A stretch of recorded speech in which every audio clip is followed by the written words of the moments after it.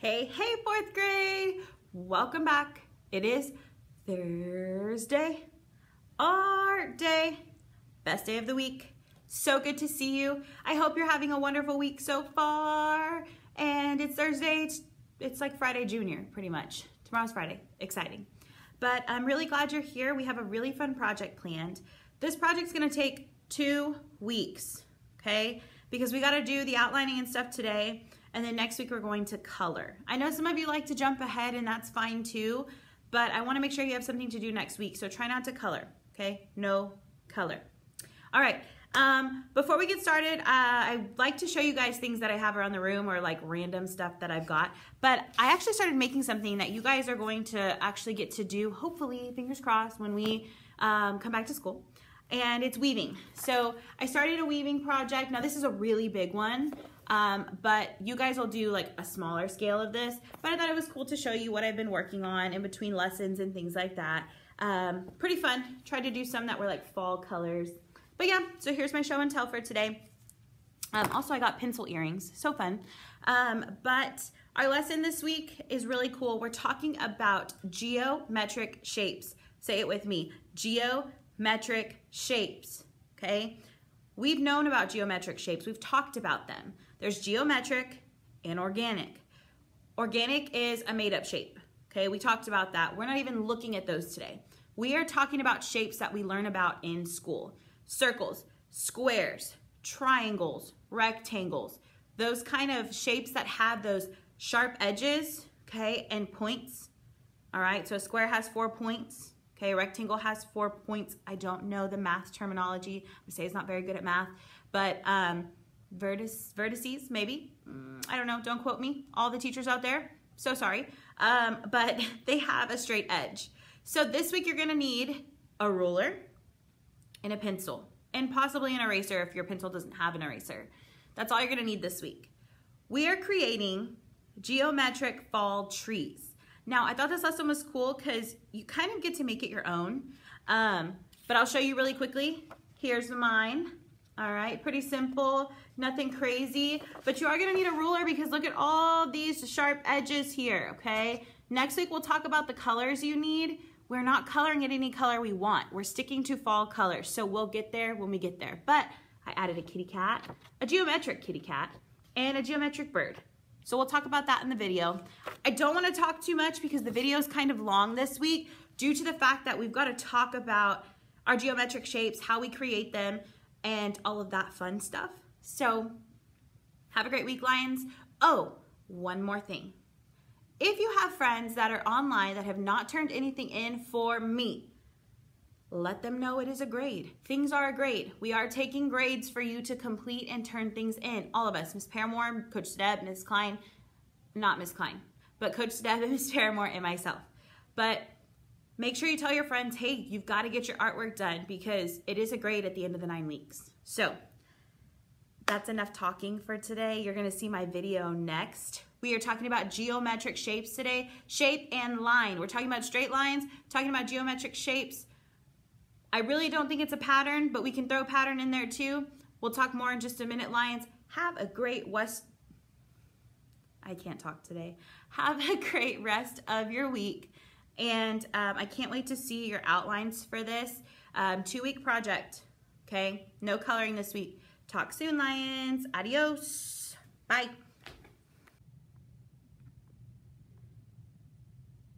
Hey, fourth grade. Welcome to the how-to video today. We are going to be doing our geometric fall trees like I showed you in the video. Now, today all we're focusing on is the drawing part and the outline part. The rest of it can be done next week when we add color. So we're really focusing on those geometric shapes, like I said, that have these straight lines and these points, okay? They meet up at a point. So that's what we're focusing on today. I'm gonna try to make this video not too long. So right now I'm gonna skip to the first part being done. All you need to do is draw a line at the bottom. A line at the bottom, okay? That's all. So I'm gonna stop and get that done and I'm gonna hop back on. Okay, I'm back. So I drew my straight line. You're really gonna wanna use your ruler for this whole project. so that we get crisp, clean lines. Now, if you don't have a ruler at home, you can use something with a straight edge. Surprisingly, I did this project at my house and I didn't have a ruler. You would think Miss A would have a ruler at her house because I'm an art teacher, but I didn't have one. So I used the side of a book that was really straight. So you could even use something like this. Like I have this little postcard thing that I used for another class. It's got a straight edge. I could use that to trace out lines, okay?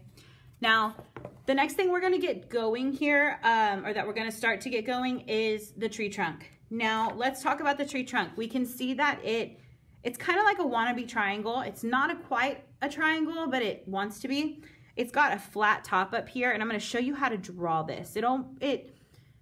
I explained it kind of like a volcano to some of my other classes, but I thought it would be really,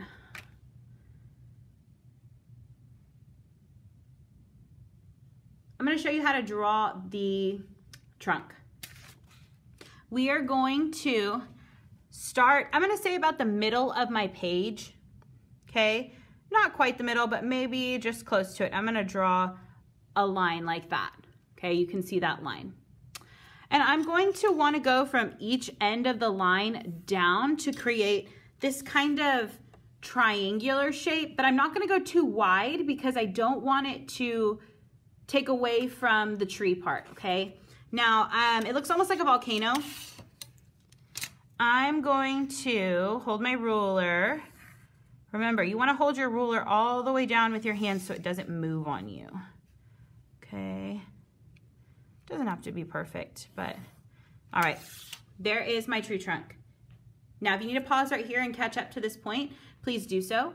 But the next thing we're going to be doing is adding the tree limbs. Now, the way we're going to do this with our ruler is we are going to draw 1, 2, 3, 4, 5 lines coming out of this tree trunk.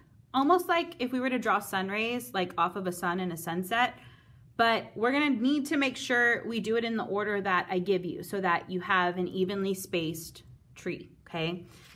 So here we go. I'm going to start and I'm gonna find the middle of that line right there. You can see I drew a little bitty line. And I am going to draw a line up, okay? So again, if you need to stop here, please do.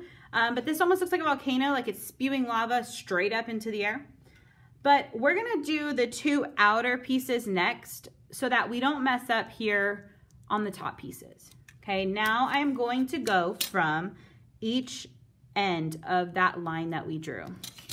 And I don't wanna go too far up because then our tree is gonna look kind of funky.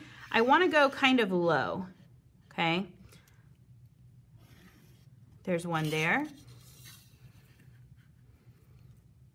It's okay if they're a little uneven. I'm not worried about it. So we got to this point, okay? Again, if you need to catch up, stop here. Now we're gonna break these in half.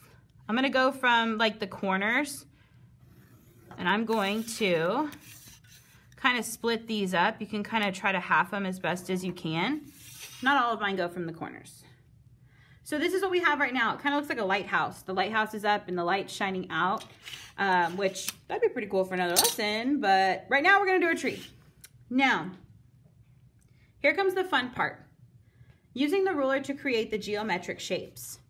I didn't really do this in any order. I'm gonna show you how to do the bottom, and the top is gonna be just like the bottom.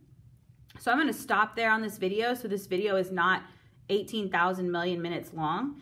But here we go with the bottom. Now, I started to break up my sections into these little pieces. Now, I started like this. I went from the edge of my paper, drew a line down. And then I thought, could I break up this shape even more? Could I maybe draw a line down the middle of it? And I thought, I probably could. I'm gonna break this shape up here, okay? And then I thought, all right, what am I gonna do next? So I don't want my lines to really match up. I'm gonna start there. I don't want it to just go up from here where this line ended. I wanna make it a little uneven. So then I just start drawing lines where I want them. Maybe I draw another triangle here. You're gonna try to see how many different shapes you can get. Now the shapes don't have to necessarily be real shapes. I have no idea what this kind of shape would be called because it's got these like weird flat pieces, but they work. All right, geometric shapes, they've got flat edges. I'm gonna draw that there. I just kind of break up my pieces. You can start with drawing just basic shapes and start breaking them up.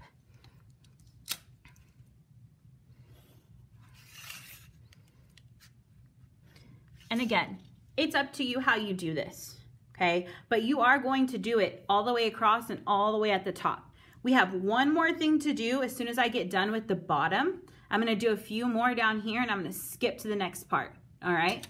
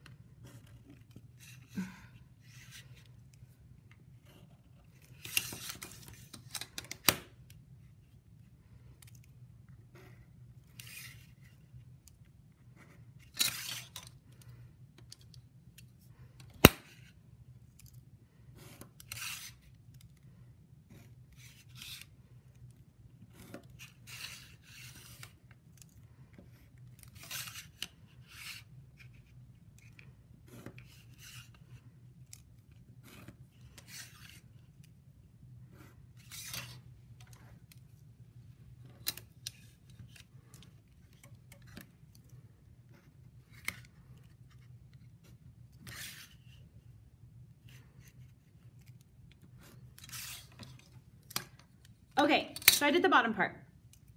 Now we need to do the two little spots on the bottom of the tree that go below these two lines. Now this part's super easy. All I'm going to do, and I did this at home, I just picked a spot on the tree and I drew myself like a little dot that I want to line my ruler up to. So I'm kind of starting off the edge and we're going to want to make this kind of right triangle right here. I'm gonna go from that point down. All right.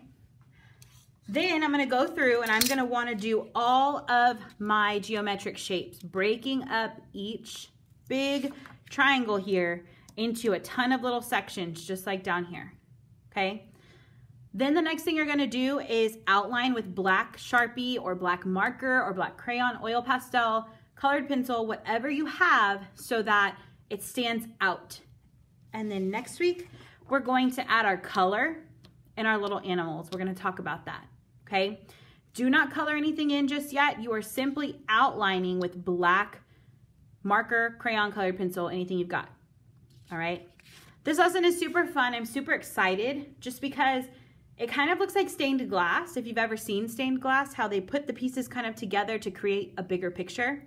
And I thought this was fun. It's kind of relaxing to get to kind of draw all these little shapes and then go color them all in. So take your time, don't rush. I can't wait to see them. Make sure to upload to Schoology and I will be grading. So make sure you're checking your grades as well because I may not always comment on your stuff, but I do see it and I do give it a grade. So please check on that, upload a picture. You guys are great. Y'all been doing fantastic online. 4th grade's rocking it. Thumbs up to you. I miss you guys. I can't wait to see you. Have a wonderful rest of your week. Make sure you're using your art brain and keep creating, Lions.